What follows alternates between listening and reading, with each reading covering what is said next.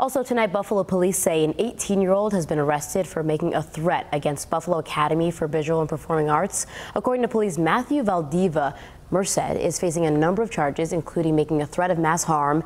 Police say the teen made a concerning and threatening social media post about the school on Friday. School administrators alerted police immediately. Following an investigation, police arrested Merced on Plymouth Avenue. A handgun was recovered at the time of his arrest.